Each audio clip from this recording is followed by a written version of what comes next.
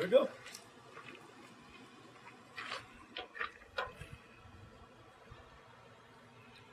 So now that this half is flattened, I'm just going to go ahead and flatten the other half. Once I've done that, I'll show you what that looks like, and then we'll go on to the next step. Here we go. Alright, here's the bow flattened up. So it's pretty good. It's got a nice even flex to it. So now the next step is to heat up the tips and shape them, and then we're going to heat the handle. This bow is going to be done in a pretty similar fashion to the Hobbit inspired bow that I did not too long ago. It's going to be a little bit different, but the same ideas apply. So let's get started. Alright, so first thing we're going to do is heat up the tip and then flatten it sideways. And that's going to be done on the flattening jig like this. So, really simple. Now, unlike the heat gun, it's kind of hard to just keep the torch on a flat surface and move the pipe fast enough to prevent burns. So, we're basically just going to hold it like we did in the trough, except you can just hold it in the air. And actually, the torch gives off enough heat that you don't really need the heating trough so much. So, here we go.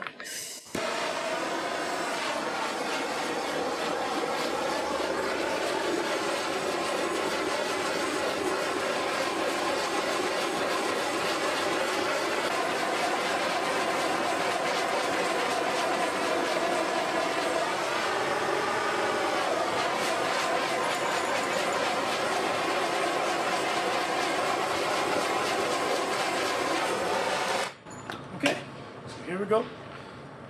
It's now pretty soft. Actually, I'm going to heat it just a little bit more.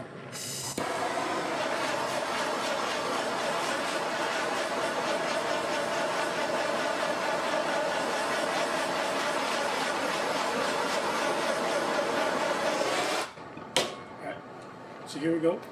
Now it's nice and pliable. So what I'm going to do, set it down here.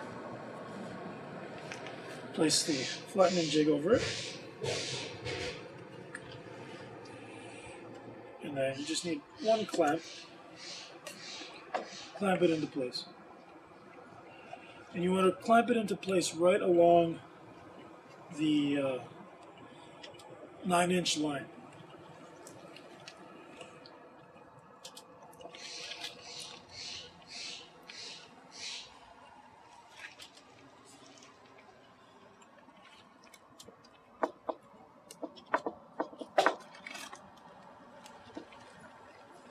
You just want to clamp it until the end closes up and your spacers have touched down on the board.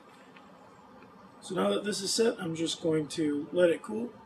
Once it's cool, we're going to come back, bring it back, and then we're going to build in some transition here so that when you have the tip in place, or the SIA as it may, the end lever in place, it'll have more support behind it so it won't break or bend, which is really important for the Schedule 80 pipe. But here we go. I'm going to let it cool and then we'll go on to the next step. Alright, so here's what the tip looks like right now. As you can see, it's still offset to one side and there's a pretty harsh crease right there. So what we're going to do is heat from the 3-inch mark down here up to about an inch or two past this mark. I'm just going to heat this up until it puffs out. Once it does that, we can form it, shape it, and make this whole thing just run really smooth together. So here we go.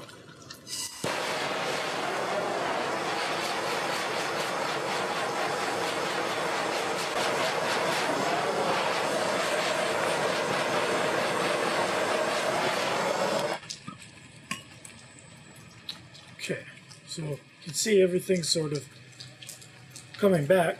So now you want to do a couple things.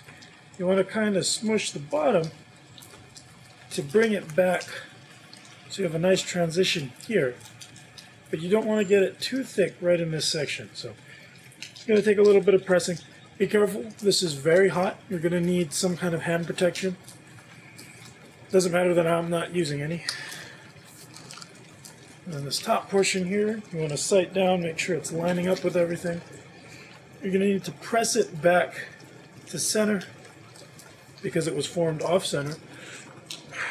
You're going to have to do some forming around here too to bring it back to true. It takes a little practice to get this all right.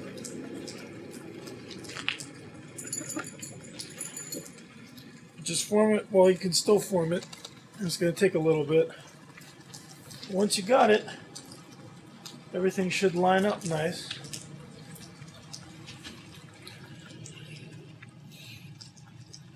Okay, cool. So you can see you have a nice taper all the way from here up to here, and from here down to here.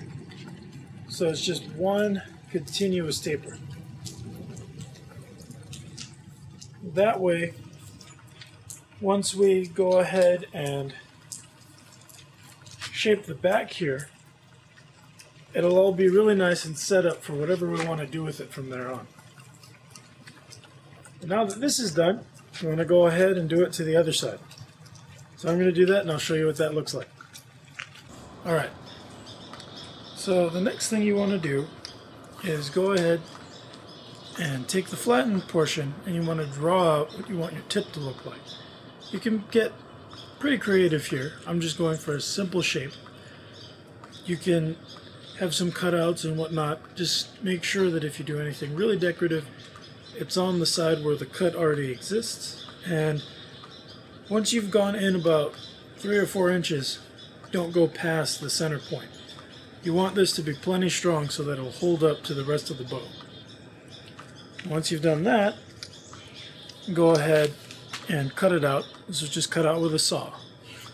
So the next step will be to go back and clean this out.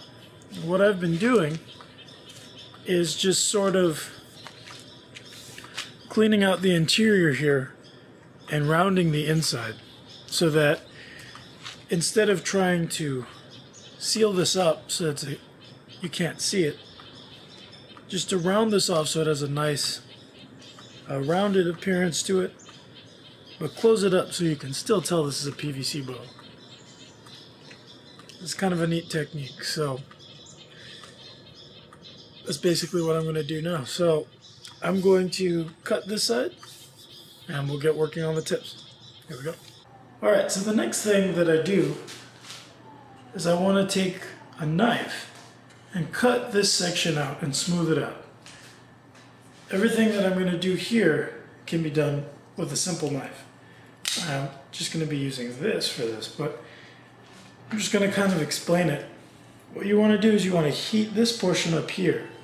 So once you heat this up just a little bit, this knife will cut through this plastic like butter. You're going to want to cut, kind of following this edge all the way down, maintaining the edge to the point where this line is. And then the next thing you're going to want to do is take your knife in the hollow and just sort of run it along its length. What that does is it rounds off the inside, and then you'll follow up by running your knife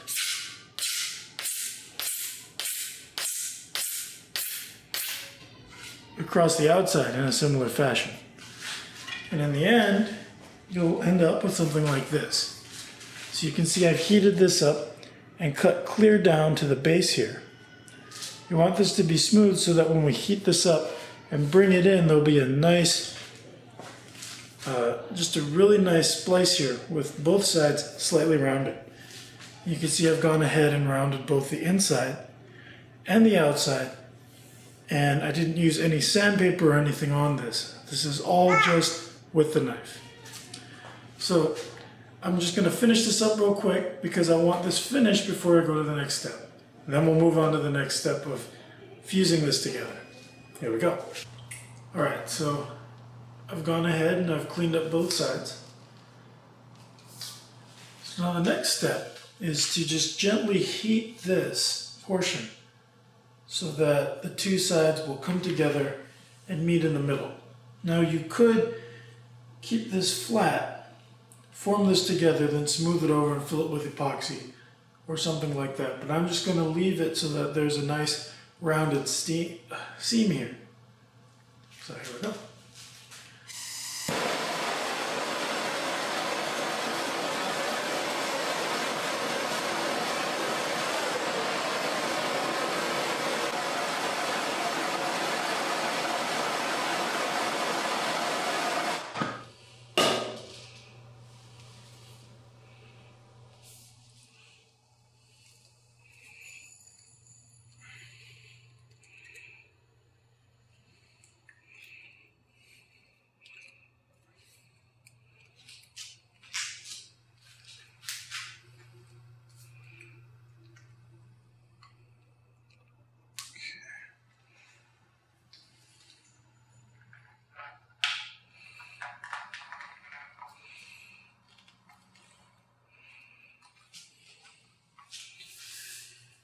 Okay, make sure everything's lined up.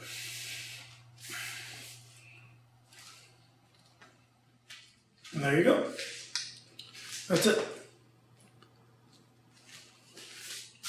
So here's the tip finished up. Now what I'm going to do is I'm going to repeat this on this side. And once I'm done, we can work on the handle. Here we go.